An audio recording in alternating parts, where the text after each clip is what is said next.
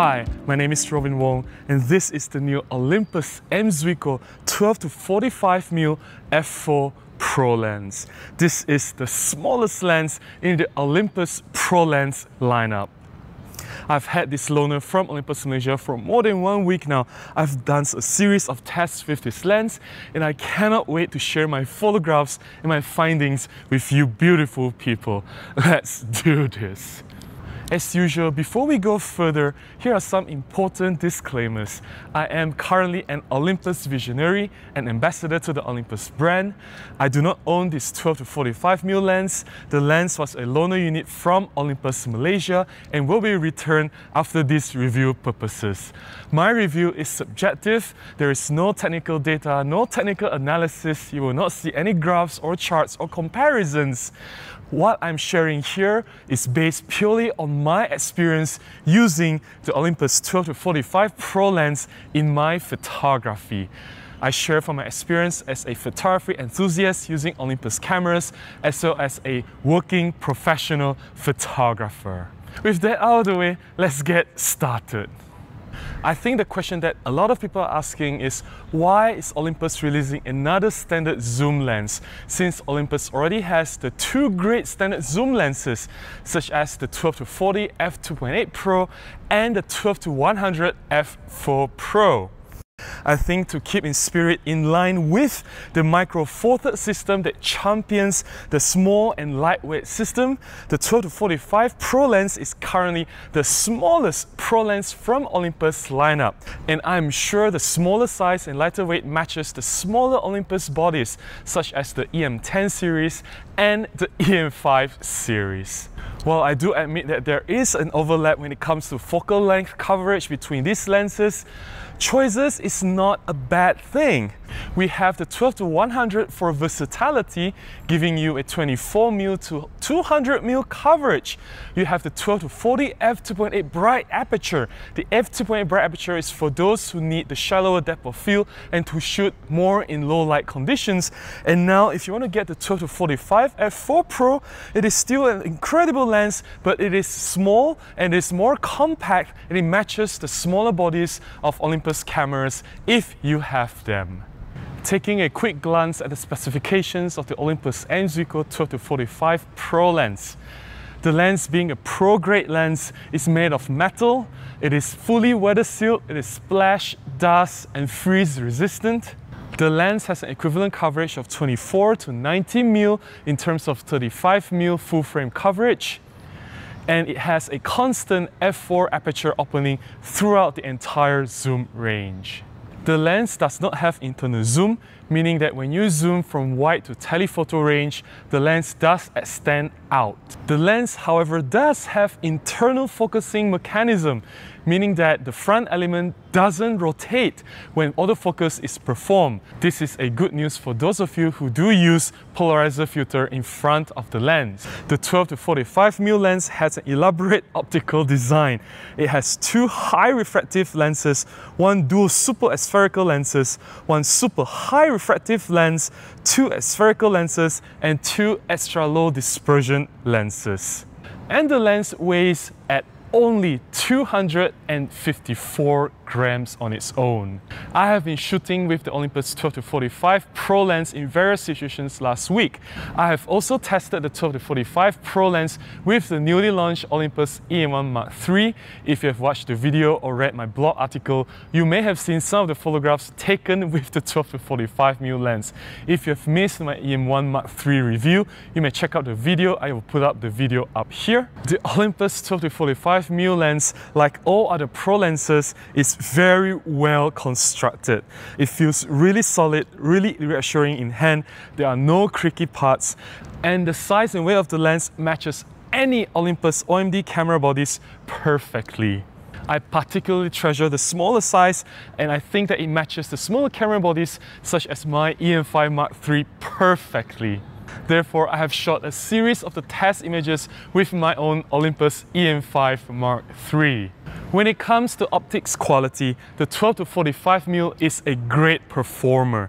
When I look at the image quality, when I inspect the sharpness of the images captured with the 12-45 Pro lens, it reminds me of the similar quality attained from the 12-100 f4 Pro.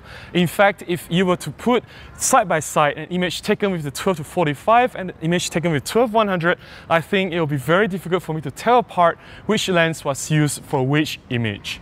From 12mm wide to 45mm wide, the images are incredibly sharp. The amount of detail captured is amazing. It is sharp from corner to corner, and the images exhibit high amount of micro contrast. Just like the 12-100 f4 Pro, I have a feeling that the 12-45 Pro lens is also slightly sharper than the 12-40 f2.8 Pro lens. This is unverified. I haven't done extensive side-by-side tests between the 12-45 Pro and the 12-40 f2.8 Pro. If you want me to do a video to compare these two lenses, please let me know in the comments below. That will require a lot of effort, a lot of time, but hey, if a lot of you have sent in the request for me to do it, I will just make it happen. I'm tremendously happy with the images that came out with the 12-45 Pro. I like that the images are really sharp. In fact, I think the sharpness are almost equivalent to the sharpness that we can attain from the prime lenses such as the 45 1.8 or the 17 and 25 f1.8 lenses from Olympus. That says a lot considering this is a zoom lens, this is not a prime lens, and that it can achieve similar output in comparison to prime lenses. In terms of technical flow control, I think Olympus employs software correction, meaning that you will not see excessive distortion, or the distortion, or the chromatic aberration, or the corner softness. They are fully corrected in camera by Olympus. If you shoot in JPEG, if you shoot in RAW, the information will be stored in the RAW file, and your RAW post-processing software will be able to read this information and apply it to the image when you do post-processing in your computer. I don't see any trace of chromatic aberration, I don't see any trace of distortion, I don't see any hint of corner softness or vignetting. Everything is well controlled. Just like any other Olympus Pro lenses, the lens is very flare resistant. I have shot against strong source of light. I don't see any flare issues. Even if there is any, it shouldn't be a worry. When it comes to shallow depth of field, please do not expect miracles, especially when it comes to a lens with only constant f4 aperture and a focal length from 12 to 45. However, if you can get really close to your subject, close enough, you can still render some background blur, isolating your main subject from the background effectively. And the quality of the blur, the bokeh quality is excellent. You get that typical signature Olympus creamy, blurry, dreamy background. It is buttery smooth and the background is not distracting, especially if you inspect the out of focus area. I personally think that the 12-45 Pro lens makes a wonderful product photography lens. If you don't need too much of a close focusing distance, if you don't need that high magnification, if you do, why are you not using a macro lens? Even at constant aperture at 4, I have zoomed in all the way to the telephoto end of 45mm, I can still get some blurry background for some of my portrait shots as well as my product shots. When it comes to close-up shooting, the 12-45 Pro is no slouch. It can achieve 0.25 times magnification. When it comes to full frame format equivalent, it is actually 0.5 times. That is half of a true macro specification. Being able to go up really close to the subject opens up a whole lot of possibilities when it comes to photography opportunities. Being able to go really close to the subject allows you to reveal incredible amount of details for the subject that you're trying to capture. Also, going close to the subject, the close-up performance of the lens is incredible. This is not the case for other camera brands and models.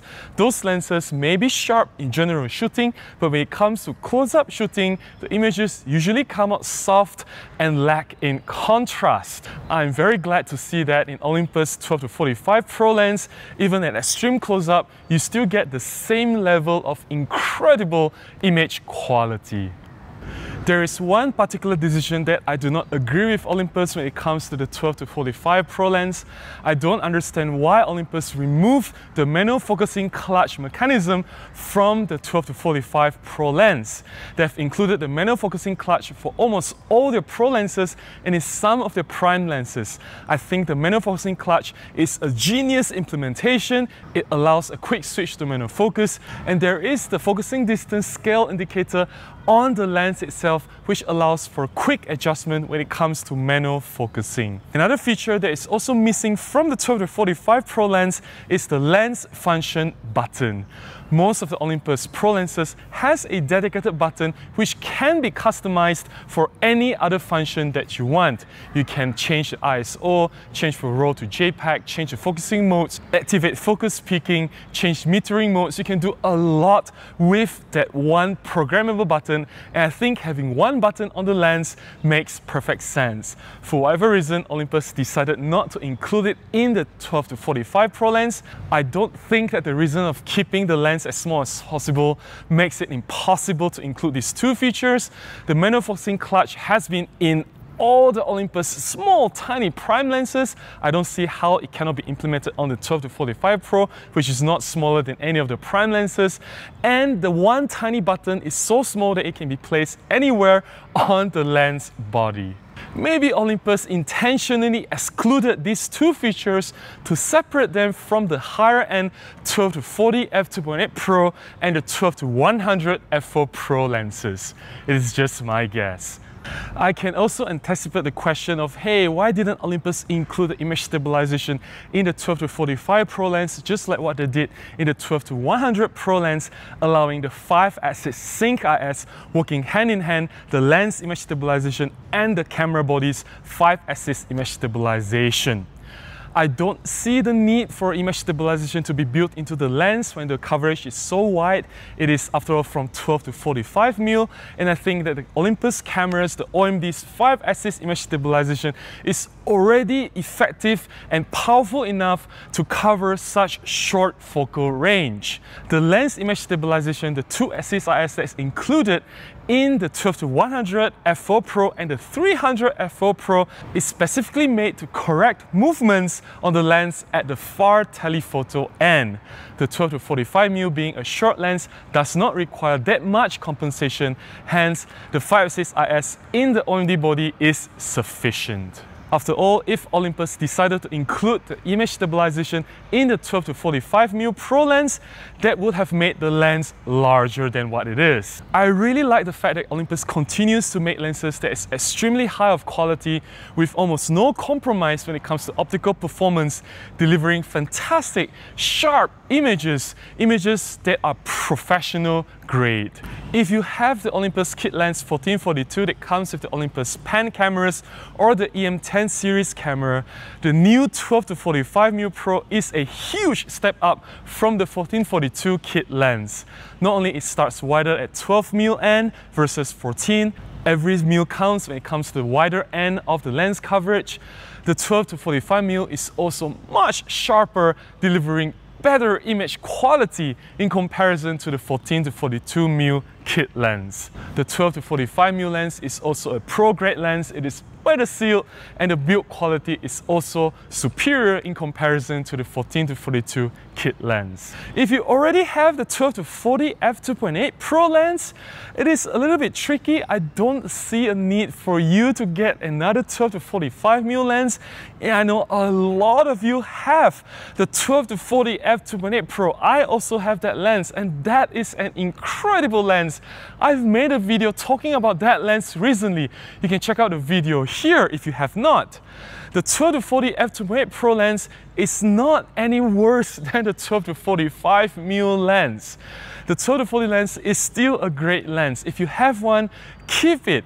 There is no need for you to get the 12-45 Pro lens. Also, if you already have the 12-100 Pro lens, I also don't see a need why you should get a 12-45mm lens unless a smaller and more compact form factor is your priority and you need it to match a smaller camera body that you have, such as an Olympus EPL9 or the E-M10 series camera. As I've mentioned before, it is good to have choices. And if you want to keep your footprint as minimal and as tiny as possible, the 12-45 Pro matches the EM5 Mark III, the EM10 Mark III and the EPO9 perfectly. Being so much smaller and so much lighter, it can be a truly one lens to do it all solution. It is a general all-purpose lens. It does incredibly well in anything that it shoots. You can get incredibly sharp images on landscapes, portraits, products, anything you throw at it. And in combination with the Olympus 5-axis image stabilization in any OM-D cameras, you do get a very versatile yet very small system. Like any other Olympus Pro lenses, the 12-45 Pro doesn't really have any noticeable weakness. The optical performance is incredible. It delivers fantastic image quality. I get sharp results again and again, and I'm amazed at every single photograph that I'm taken with the 12-45 Pro lens. I also personally believe that the 12-45 Pro lens is best matched with the smaller camera bodies from Olympus, such as the new EM5 Mark III. I personally believe that the 12-45 Pro lens should have been released together with the EM5 Mark III a few months ago. That would have made much better sense. It is quite an incredible fact that Olympus managed to create such a small lens, yet delivering image quality that is truly amazing. After all, that's what the Micro Four Thirds system truly stands for. That's all I have to share about the new Olympus M.Zuiko 12-45mm f4 Pro lens. If you have enjoyed watching this video, please give me a thumbs up. If you have questions about the new 12-45 Pro lens, please leave them in the comments below. I will do my best to get back to you as soon as I can. I will definitely make more videos, especially about Olympus products in this channel. Please stay tuned. Until the next one, remember to go out and take more photographs. Bye-bye.